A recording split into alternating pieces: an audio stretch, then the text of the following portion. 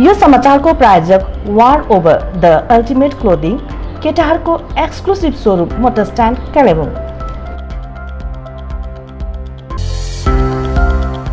डेन्टो world अत्याधुनिक medical इक्विपमेन्टका साथ कालेबुङमा प्रथमपटक खोलियो multi speciality dental clinic डेन्टो world. Kanchan cinema नजिक होम्स ट्याक्सी स्ट्यान्डको पछाडि बेड रिज सपिङ कम्प्लेक्सको दोस्रो तल्लामा खोलिएको छ multi speciality dental clinic डेन्टो world.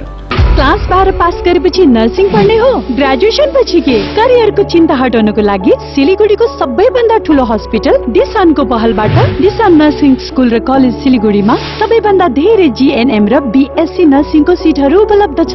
New Himalayan multipurpose cooperative society limited यहाँहरू सबैको विश्वासिलो र भरपर्दो सहकारी संस्था मोटर स्ट्यान्ड कालिम्पोङ र OCS Kalimpong one step solution for study abroad. Motor stand Kalimpong, contact number 9332538269। Mathuranath memorial nursing institute Falakata 4 वर्षको बीएससी नर्सिङ अनि 3 वर्ष जीएनएम नर्सिङ कोर्सको उत्तम अनि सस्तो गन्तव्य।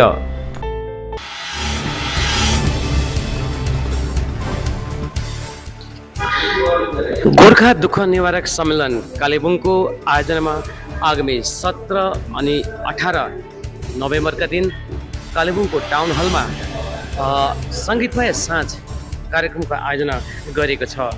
विशेष गरी कालेबुङका वरिष्ठ सङ्गीतकार कमल उपासकको निर्देशनमा आयोजना हुन गइरहेको यस सङ्गीतमय साँझमा विशेष गरी नेपाली, हिन्दी इत्यादि गीतहरू यो ट्र्याकमा होइन तर यो लाइभ ब्यान्डको साथमा यहाँनिर आयोजना हुनेछ र त्यसको तयारी विशेष गरी यसलाई साङ्गीतिक भाषामा भन्नुपर्दाखेरि रिहर्सल अहिले धमाधम चलिरहेछ कालेबुङ गोर्खा दुःख निवारक सम्मेलनको यस हलमा। र उल्लेखनीय कुरा के छ भनेदेखि विशेष गरी कालेबुङका वरिष्ठ सङ्गीतकारहरूमा विशेष गरी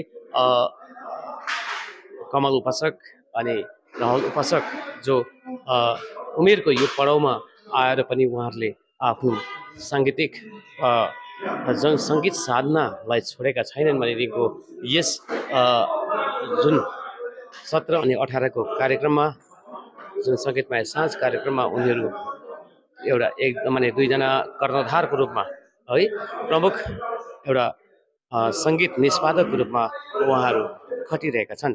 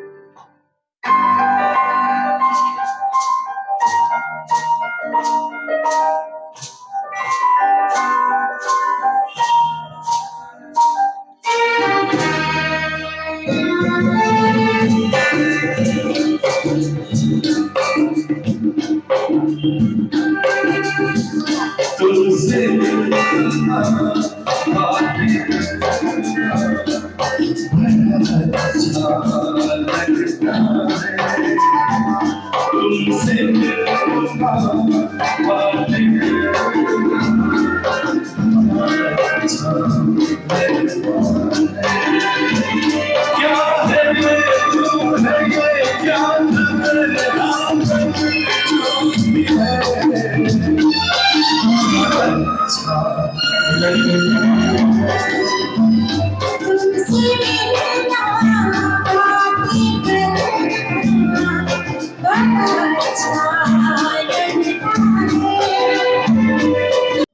उपासकज्यू है आगामी 17-18 तारिक बोधुनिशद्वारा जुन प्रकारको एउटा पुरा यो एडभर्टिजमेन्ट भइरहेछ है, प्रचार प्रसार भइरहेछ कि यहाँ टाउन हलमा जुन प्रकारको 17 अनि 18 तारिक एउटा सङ्गीतमय साँझ भनेर एउटा कार्यक्रम तपाईँहरूले माने आयोजन गर्नुभएको छ र यहाँ देख्यौँ तपाईँहरूले रिहर्सल जुन त्यो दिनको माने 2 दिनको जुन कार्यक्रम छ त्यसमा तपाईँहरूको यो तयारी हामीले देख्यौँ माने गरिरहनु भएको हामीले देख्यौँ है।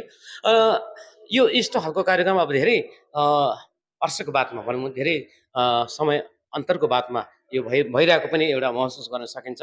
प्रायः त ट्र्याकमा हुन्छ, तर यो विथ अर्केस्ट्रा है एउटा वाद्यवादनको साथमा यो जुन प्रकारको हुँदैछ है यो अत्यन्तै एउटा फेरि यसले इतिहास कायम गर्छ होला भन्ने कहीँ न कहीँ हामी विश्वास गर्न सक्छौँ। र यसलाई लिएर विशेष गरी 17 अनि 18 तारिक को कार्यक्रममा तपाईँ अब यसको सम्पूर्ण कार्यक्रमको निर्देशक हुनुहुन्छ है, डाइरेक्टर हुनुहुन्छ, के कार्यक्रम चाहिँ तपाईँहरूले पस्किनु हुँदैछ अलिकति श्रोता अनि दर्शक महानुभावको निम्ति तपाईँले बोल्नुहुन्छ। यो खालको कार्यक्रम हामीले वर्षेनी त गर्दैछौँ, गर्नु त पहिला पनि गरेकै हो होइन। जतिसक्दो एउटा राम्रो सङ्गीतमय वातावरण सृजना होस् भनेर यो खालके अर्केस्ट्रेसनहरू चाहिँ हामीले पहिलादेखि नै कायम राख्दैछौँ। पछि सायद मेटर जान्छ होला भनेर चाहिँ हामी वर्षेनी नै गर्दैछौँ। र योपालिको अब यो सङ्गीतमय साँझमा चाहिँ नेपाली अहिलेको चल्ती नेपाली गीतहरू पनि छ होइन, पुरानो गीतहरू पनि छ, हिन्दी विशेष सबै पहिलाको सिङ्गरहरू रफी किशोर लताहरूको सिङ्गिङहरू पनि हामीले प्रदर्शन गर्ने हाम्रो जमर्को छ। र हेरौँ अब कतिको कोसिस अब जतिसक्दो हामीले त कोसिस गरिरहेकै छौँ, म्युजिकहरू जतिसक्दो हुबहु नै गर्ने कोसिस गरिरहेको छौँ होइन। र अब सो राम्रै हुनुपर्ने जस्तो लाग्छ। प्राय कलाकारहरू त सबै कालेबुङकै छन् होला कि 1-2 जना बाहिरको पनि छ। बाहिरको पनि छ है। उहाँहरूको पनि तपाईँको यहीँ रेसल यहीँ चल्छ? रेसल यहीँ हुन्छ। उहाँहरू चाहिँ 15 तारिकसम्म आइपुग्छ होला। 15 तारिकसम्म आइपुग्छ है। माने यो गीतहरू मात्रै हुन्छ कि अरू नृत्यहरू अरू? होइन, त्यसमा केही पनि छैन, हाम्रो त एकदम टोटली म्युजिकली हो कि, त्यसले गर्दाखेरि गीतै मात्रै। हजुर, यो कार्यक्रम चाहिँ तपाईँहरूको त अब एउटा ख्यातिप्राप्त ब्रान्ड भनौँ या ब्रान्ड भनौँ कालिम्पोङको या त ब्यान्ड भनौँ है, अब मेलोडी मेकर्सको तपाईँहरू कारिगर हुनुहुन्थ्यो त्यति बेला है। यही मेलोडी मेकर्सको ब्यानरमा हुँदैछ कि या अर्कै ब्यानरमा के कस्तो प्रकारले हुँदैछ? होइन, योपालि चाहिँ मेलोडी मेकर्स नराखेर चाहिँ सङ्गीत सङ्गम राखेको छौँ। सङ्गीत सङ्गम, यो मेलोडी मेकर्स भन्दा पहिला पनि सङ्गीत सङ्गम नै थियो। हजुर, त्यसमा हामी राहुल दाजु हामी सँगै थियो, तुलसी गजमेर दाजुहरू हुनुहुन्थ्यो त्यति बेलाको सङ्गीत सङ्गम। योपालि चाहिँ हामीले सङ्गीत सङ्गम राखेको। र यो आगामी 17 अनि 18 तारिकको जुन कार्यक्रमको अहिले तयारी अनि यसका एक किसिमले प्रचार प्रसार अहिले म्यासिभ चलिरहेको छ र कलाकारहरूले आजको यो रिहर्सल गरिसकेपछि आजको निम्ति प्याकअप अनि भोलि फेरि उहाँहरूको रिहर्सल निरन्तर रहनेछ।